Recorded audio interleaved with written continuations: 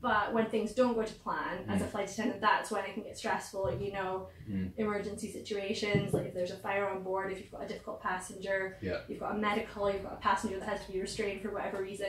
So resilience is so important for us to be able to deal with that. And we were talking yesterday about some of the projects that we're doing on the side from our normal day job. And Laura's come around, we're going to talk about it because I'm quite excited to find out some more about what she's doing with her new business. So it's called Sky High Wellbeing. How did that come about? So yeah, where do I start? Honestly, if I'd start from the beginning, I suppose the best way. So about a year and a half ago, I got a dental implant. And I had to have 2 weeks off work sick after I had that. And you know, there's nothing wrong with staying in bed and watching Netflix for 2 weeks, that's fine. But for me personally, I was like, what can I do with this time that's productive? And I've been to university, I've got an undergrad in psychology and a master's in business psychology. And even after becoming a flight attendant, psychology has always been an interest and a passion of mine. But I do also love flying, so I was sort of looking for a way to marry the two. It all happened very kind of organically. I just started typing this document around well-being at work and how psychology can help flight attendants, things like mental health. I'm really into positive psychology and resilience. Those are two of my biggest passions. So I was looking at resilience as a flight attendant, things like dealing with difficult customers or high pressure, very stressful situations. But another one of the reasons is when I started flying long haul, I instantly loved it, you know, such an amazing job. And to go to America every week is unreal. I love America, so it's like amazing. But I really struggled with the sleep aspect because I'm a morning person, so for me working a night flight is just not very pleasant. And my first night flight, I'm like, oh my gosh, I can't do this. You know, I'm going to do this job for maybe 2-3 months and then I'm going to quit because I just want to sleep through the night and be awake during the day like a normal person. And I began doing my own research around how you tackle the sleep, and you know, because you can't avoid it, you can't avoid the jet lag, you can't avoid the night flights, but it's about trying to keep yourself well and healthy so you're able to tackle it, if that makes sense. I ended up with about 10 pages around mental health, sleep, diet, exercise, resilience. Mindfulness is a big one as well. I love mindfulness. So I get this document and I thought, okay, what next? What do I do with this document? Can I just ask, do the airlines already have anything in place like this? Like anything that supports people with mental health or specifically gives you like advice about how to manage jet lag and stuff like that? I'm not sure if any airlines have got entire wellbeing departments, but I do know that some airlines, they have people where their job title is wellbeing manager or whatever. But it's counselling if you're going through struggles, if you've got, you know, something stressful happening in your life, mental health things, then we do have that, which is incredible. You know, I said to the airline, thank you so much for providing us with this, you know, this is really amazing. And then I thought, right, I'm going to go off and do this on my own essentially, and that is how Sky High Wellbeing came about. Awesome. So you've been thinking about this for a while. And and what was the kind of process leading up to creating it? I mean, did you just jump straight in on it, or did you kind of think, you know, is this worth doing? Is this something I want to pursue? What was the thoughts going through your head? That's a good question. It's been a while. You know, when I got the dental implant, it was April 2018, which is almost exactly a year and a half ago. And I think even prior to that, just give you a very brief timeline. Graduated in 2012, lived in Toronto 2013. I got one of these working holiday visas. Came back to the UK, kind of fell into being a flight attendant. I was applying for psychology jobs, but applied to be a flight attendant, got offered the job, and it was a bit, let's go for it, you know, why not? And then for the first few years, so from say 2014 till 16, I was flight attendant was kind of all I was essentially. And then 2017 came around and I thought to myself, I now want to get back into psychology. So I started stewarding at conferences, which is amazing because you get to go to the conference, but you're a steward, so you don't need to pay because conferences can be expensive. What kind of conferences? So the first one I went to, I've actually got the bag beside me. So I'm a member of British Psychological Society. I've been a member with them for about 10 years now, since 2009. I don't know if you're familiar with Martin Seligman. Who's Not kind of really. I think they call him the father or the godfather of positive psychology, and you know, he's quite famous. And to have him at the conference, I was really starstruck, like, oh my gosh, Martin Seligman. It was really amazing that he was there.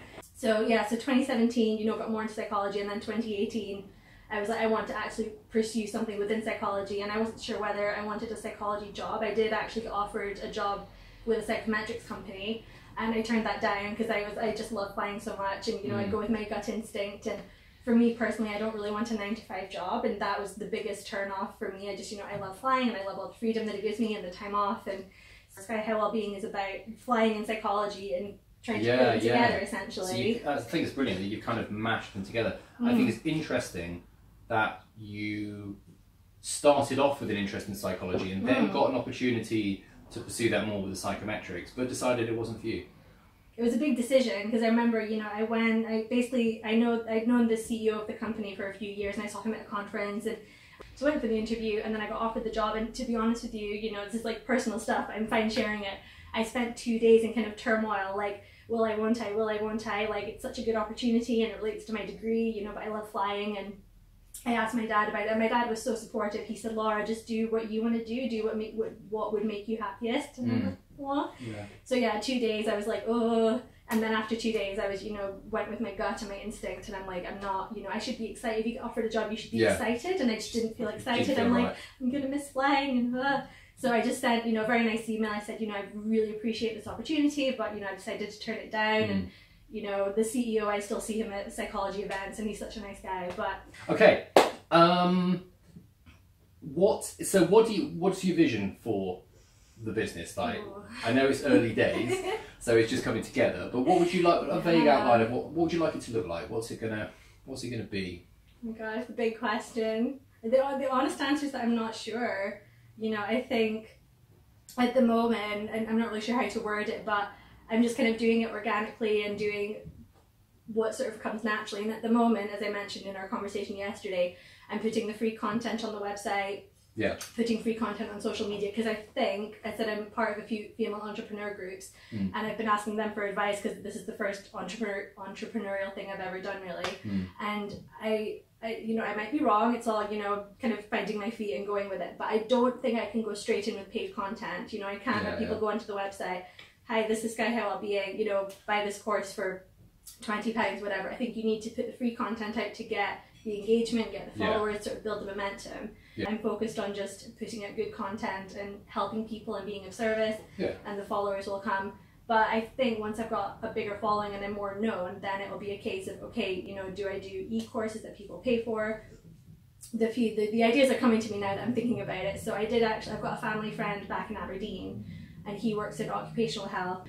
But he said you should create an app, because it's all good having the training, because this is back when I thought I would do it through the airline.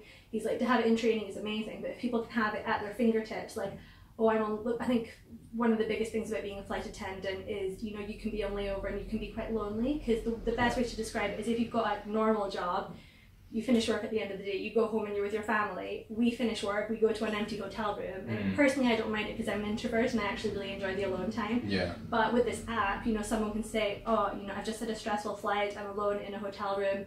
I'm going to look at this app for, tips on how to make myself feel happier, or, just and things like that. Instant, and you can absolutely, reference like literally in the palm of your hand. So maybe e-courses, maybe an app.